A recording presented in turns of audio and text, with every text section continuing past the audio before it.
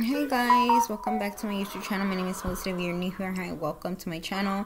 I speak about missing children in my channel. I also have a series called Gone Too Soon, where I speak about celebrities that have passed away too soon. And I also do a series of missing adults. So today I have 3 missing adult cases that I'll be talking about today. So go ahead and subscribe, and do not forget to hit that bell so you get notified every time I upload, because I do not have a schedule set yet. I will one soon.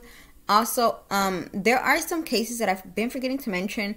I don't know if there's adult case, but I know that there's cases of some adults, and I think kids as well, but I think it's mostly adults that I don't have their birthdays. They only have the information of the day, of the year that they went, the day and the month and year that they went missing. I do not have their birthday. So if you see or you read the description and it says no birthday, that's because it's just not in the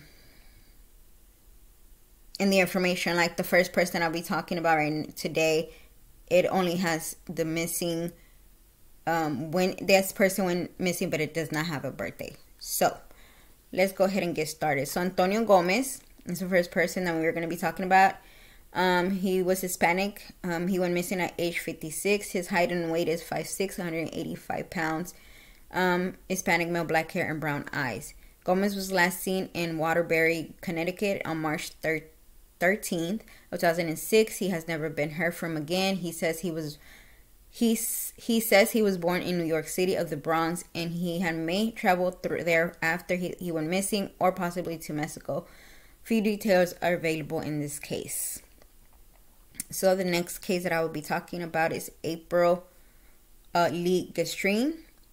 She went missing at the age of 20. Her height and weight is 5'4", 120 pounds. Black rabbit fur coat, a black shirt, blue jeans, possible stripes, white sneakers, a plain silver ring, a thin silver ring with a turquoise stone in the silver earrings, carrying a gray and being clouch purse with a top zipper.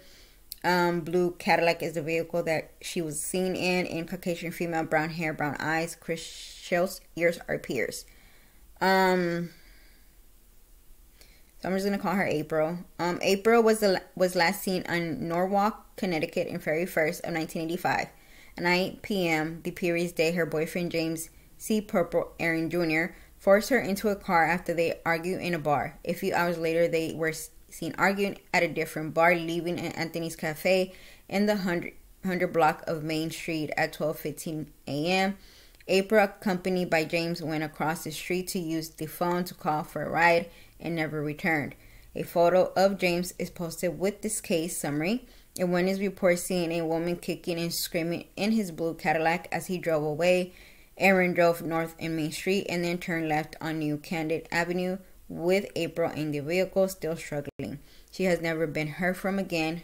Her car was later found near Anna Street in the Norwalk River, and her wallet was found near a Norwalk school half an hour before her disappearance. April told the police she was having an argument with James. One of her fingers was bleeding, and she said her assaulted her. She refused to have him arrested, however, and left with James in his car at 12:30 a.m. He said she got out of his car at a stoplight 3 blocks away. April's mother reported her missing later that day. Her wallet with her credit cards, driver license, and birth certificates found abandoned in Norwalk a month later. James' strange wife, Mary Aaron, disappeared from her husband in Norwalk resident in July 1981. Her skeleton remains were found in a wooden area behind a commuter lot on Route 123 a month later. The cause of death could not be determined, but was presumed to be homicide. James and Mary had been discussing divorce at the time of her disappearance. James was questioned in her disappearance, but no charges were ever filed.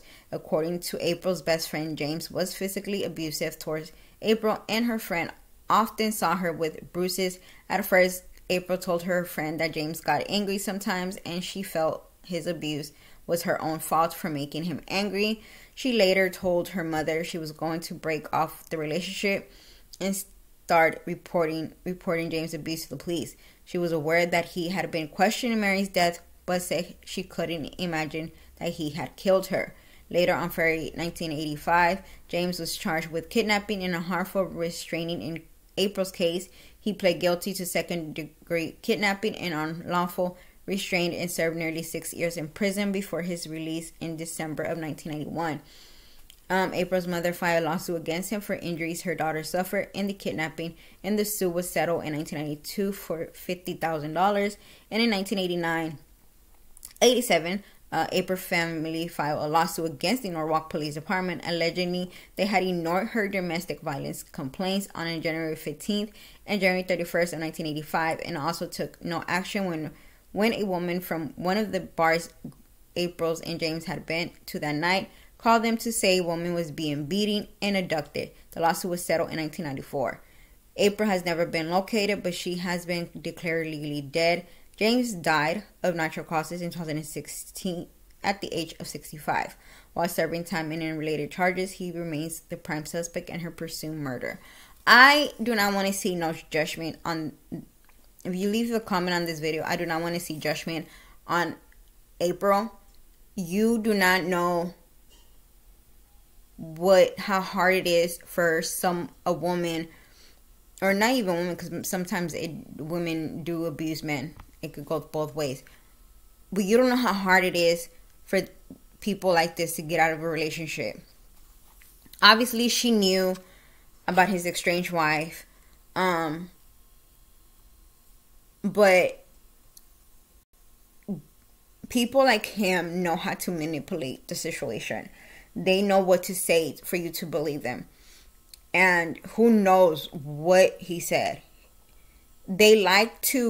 People like James likes to play the victim. They like to make themselves the victim. And it breaks my heart to know that April was telling her friends, it's my fault. You know, he does it because it's my fault. It's never your fault. When somebody gets mad at you, they should not be touching you. They should not hit you. And you should not blame yourself. And I'm glad that the family did sue the police, because if you get a call from someone at a bar and they're telling you, hey, I need the cops, there's this man beating up on his girlfriend and trying to take her and dragging her to his car, and you don't show up, and then this happens, yes, it is your fault. Like, I don't think I will ever understand why do cops get called for an emergency and they act like it's not an emergency. Like, that to me does not make no sense at all.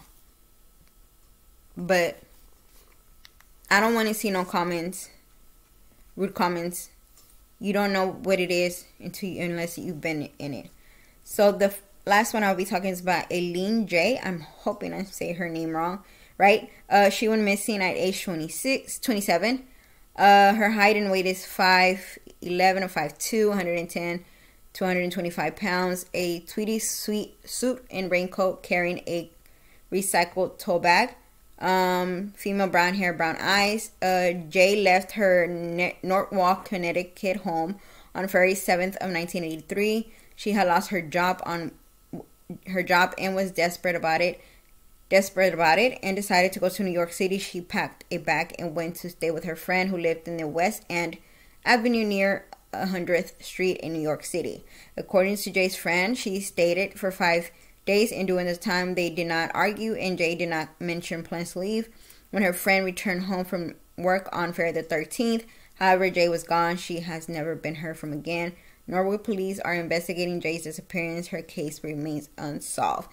This case, to me, it's when it doesn't have a lot of information, it's really hard.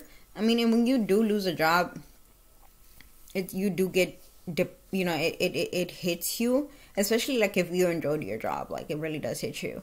I wonder if she let somebody in or what. With these type of cases, when they don't have that much information, it's really hard to come to a conclusion or even try to figure out if what happened, So yeah, guys, that's it for today. I hope you have a great Wednesday. Today's Wednesday. I hope you have a great Wednesday. I do appreciate y'all. Don't forget to subscribe and turn that bell so you can be notified every time I upload.